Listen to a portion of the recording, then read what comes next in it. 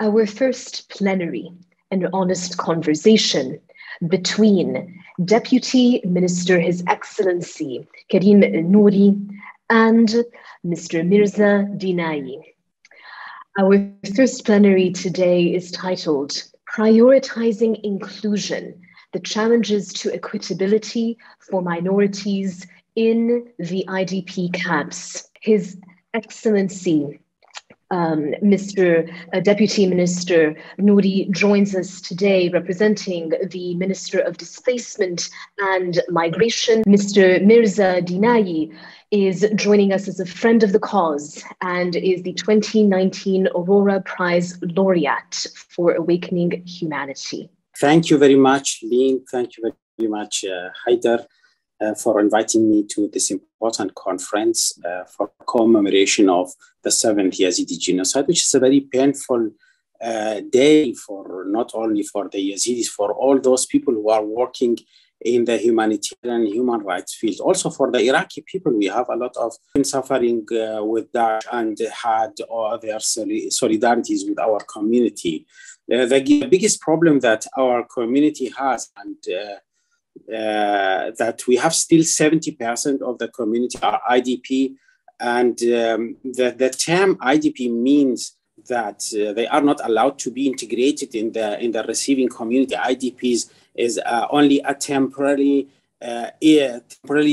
situation of those people who are forcibly displaced from their areas because of the war, because of the terror, and they had to return back anytime. Shingal, we have a lack of administration and dispute between Baghdad and KRG on the situation in Shingal.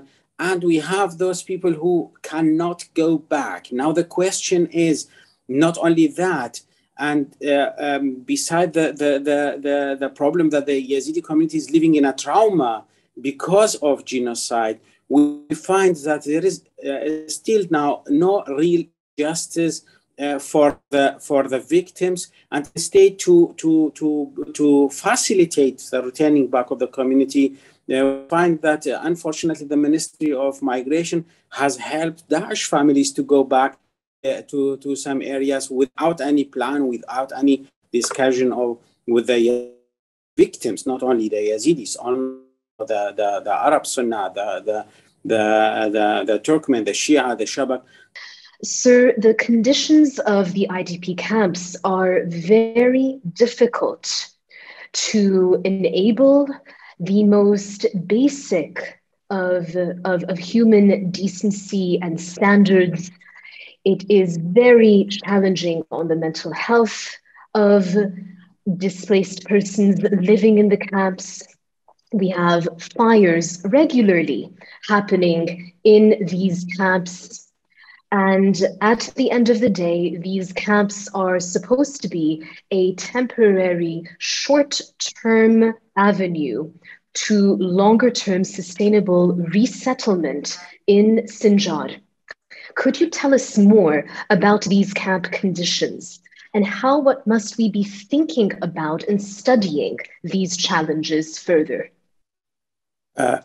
Well, Lynn, thank you very much for this important question. Actually, it is since we have a lot of international community and participants from the diplomatic, one of the biggest problems that had within a few days, one day, where 2014, thousands of the people escaped from ISIS, Yazidi, but also other people. So Kurdistan was actually with a number of refugees that the infrastructure not suitable to adopt and to integrate those IDPs in and therefore the UNHCR and different international organizations has built very simple tents that are not suitable even for normal life. It's just like picnic tents. So they are not waterproof, they are not fireproof. And we find that every month there are a lot of fire accidents in Sinjar region. Lastly, in IDP camps, lastly in Sharaya camps where 400 tents were burnt. So the problem that the UNHCR and those international organizations who were responsible of building these camps, they didn't make any change in these camps, and they were thinking that this situation is a temporary situation. Now, the biggest challenge for all of us, for the Yazidi community, also for those people who are working the humanitarian field, even whatever you're doing is not enough. You need a strong international engagement. You need a strong, maybe an international fund, and I am calling from this the international community to establish an international fund for rebuilding Sinjar in order to facilitate the returning back of the Yazidis. So at least each family needs $10,000 at least. Those families, because we know that the houses in Sinjar were mainly built of lamps, so they are completely destroyed. So even a normal family who didn't lose anything, they need at least $10,000 in order to return back. So we would need really a real international engagement. Not enough to have solidarity with the Yazidis from the main donors. I will encourage do more in Sinjar to build. And now when back now to the situation in Sinjar, because of the Persian administration there is a dispute. Even the international organization, they are trying to move the donations from Sinjar to other areas. Say still there is a conflict, and which is a very.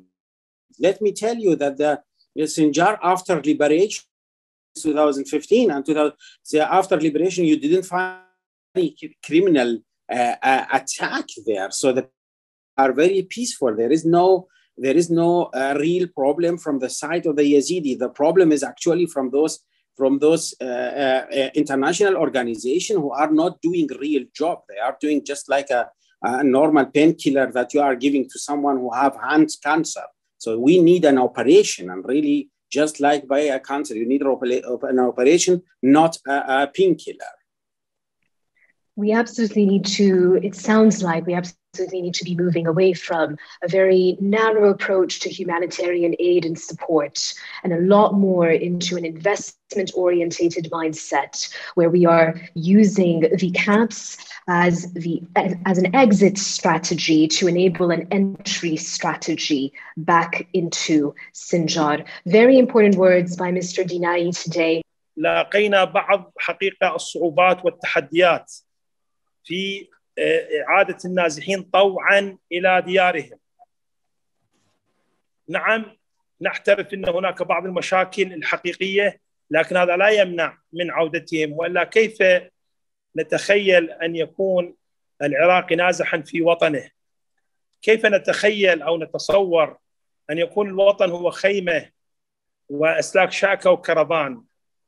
يجب أن يكون الوطن هو عنوان للإنسان، عنوان للكرامة، للمشاركة، للانتماء إلى آدمية الإنسان. والحمد لله نستطيع أن نقول نحن نجحنا إلى حد كبير في التخفيف عن معاناة هؤلاء، وخاصة فيما يتعلق في مناطق الملتهبة سواء في سنجار أو في المناطق المحيطة في الموصل.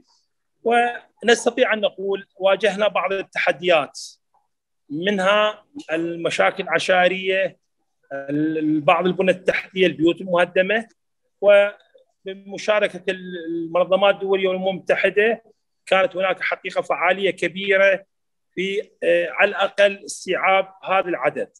وما زلنا رغم التحديات والصعوبات ماضين في إغلاق المخيمات، ووضعنا حقيقة رؤية كاملة، مسح ميداني واستطلاع وتخيير الناس النازحين بين العودة وعدم العودة.